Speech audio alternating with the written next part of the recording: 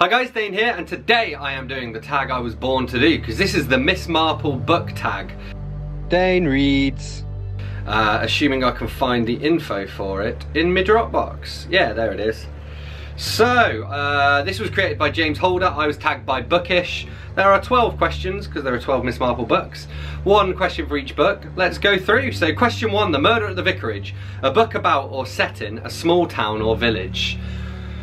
Okay, I'm thinking the one that came to mind for me straight away actually was Frank Herbert, the Santaroga, or the Santaroga Barrier, because I kept thinking it was called the Saratoga Barber. And this is basically about a small town. This guy is sent in to investigate, like, it's a very insular small town. They kind of harness their own petroleum, they make their own beers and cheeses and all of this stuff. And it turns out some weird stuff's going on. He's not the first person who's been sent in to investigate, and the people who went in before him died weirdly in accidents. Question 2, The Body in the Library. A book with a pivotal scene set in a library. Well, how about The Body in the Library? No, I don't. Oh, pretty much any Unseen University Discworld book. I can't think of like a specific one. But a lot of them have scenes set in the library. I would say, no, I literally cannot think of a particular one that does feature the library though. So maybe instead we will go for Harry Potter and the Philosopher's Stone, because the pottery kids go into the restricted section, don't they? Question number 3, The Moving Finger, a book in which the protagonist is trolled, harassed, subject to a rumour campaign, or falsely accused. Woo, that's a tricky one. I guess someone's subject to a rumour campaign. I mean, the only thing that's bringing into mind for this one is Simon versus the Homo Sapiens Agenda by Becky Albertalli, but he's not really trolled, he's just sort of bullied. Question number 4, A Murder is an Out, a book in which there is a sympathetic depiction of a Marxist or equivalent. Okay, well I just read, what was it called? This Side of Happiness, I think it was called, or The Other Side of Happiness, by F. Scott Fitzgerald, and there was a character in that who was a socialist. That's the best thing I can think of off the top of my head. Question number 5, They Do It With Mirrors, a book in which performance plays a major role. Probably, I'm thinking my book, Monsters of Rock it's currently called. It's still very first drafty, but it's basically about a band of actual monsters, and everyone thinks it's just like Slipknot with them all wearing masks, but no, they are actually monsters.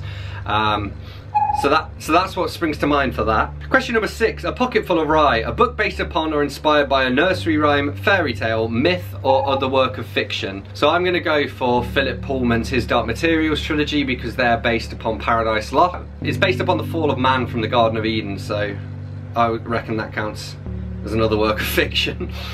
Question number 7, 450 from Paddington, a book in which more than 2 suitors pursue the main protagonist.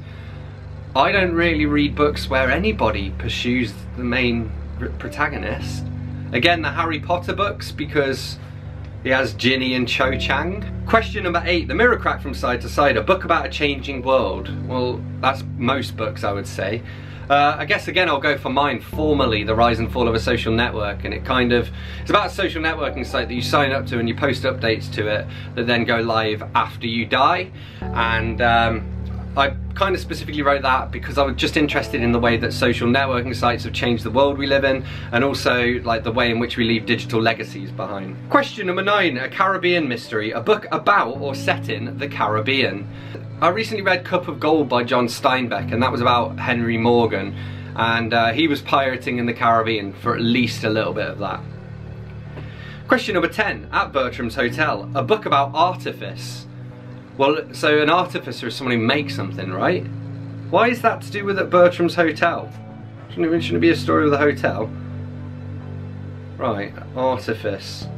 Something contrived or made up to achieve an end, especially by deceiving, a stratagem or ruse.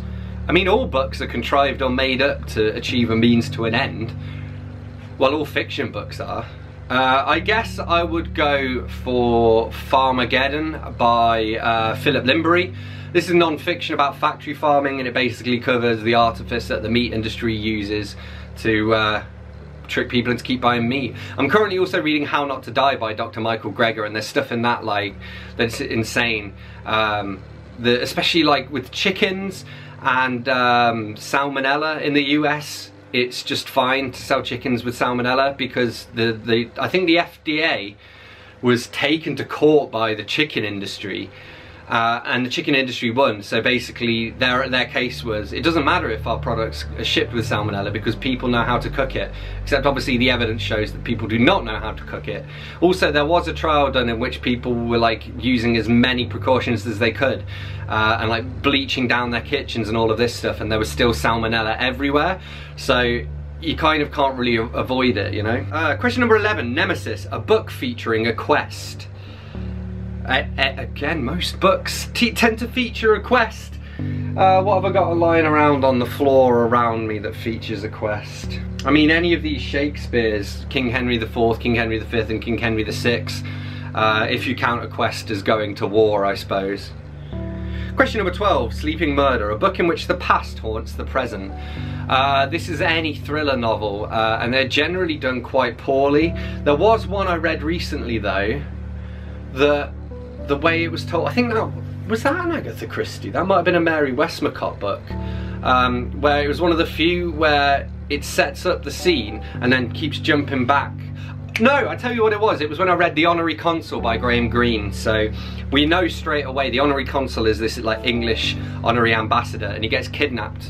They thought he was the American ambassador. And we know this happens like straight away at the beginning, and then we start to discover the relationship between this main doctor character and the guy who got kidnapped. Because the doctor's brought in to treat him, and then they recognise each other. And then we kind of find out they have a storied history. In fact, the doctor is probably better off if this guy carks it, you know? So very interesting. So yeah, that was my take on the Miss Marple book tag. I'm going to tag a few of my Marple fans, so I guess I will tag, let's see, Graham Quigley, I think he likes a bit of Agatha Christie. Mara from books like Woe. I'll tag Todd the Librarian as well, why not, because I know he's recently been dabbling in some Christie. Mary Amoronsky, I shall tag her. I'll tag, I feel like I chat to everybody about Agatha Christie. So I'm going to tag two more. I'm going to tag BookTube Goddess, and I'm going to tag Jason's Weird Reads. So there we have it, that's my take on the Miss Marple book tag. As always, don't forget to let me know in the comments what you thought of my answers. Hit that like button if you've enjoyed this video, hit that subscribe button for more, and I will see you soon for another bookish video. Thanks a lot, bye bye.